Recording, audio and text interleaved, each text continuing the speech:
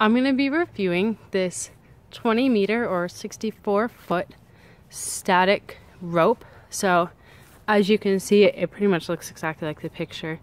You can tell here that they are stitched together. It's got this support at the top.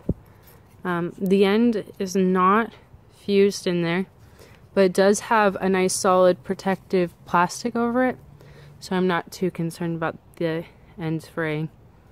And up here, this is a carabiner that I was talking about in my video.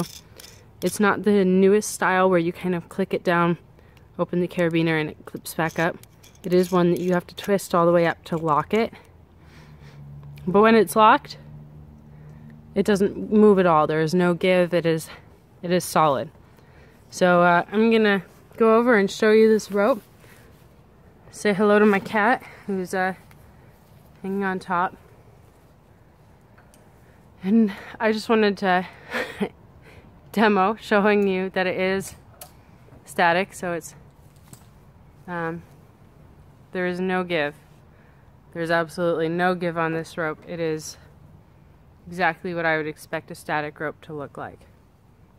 And I really hope you enjoy this static climbing rope.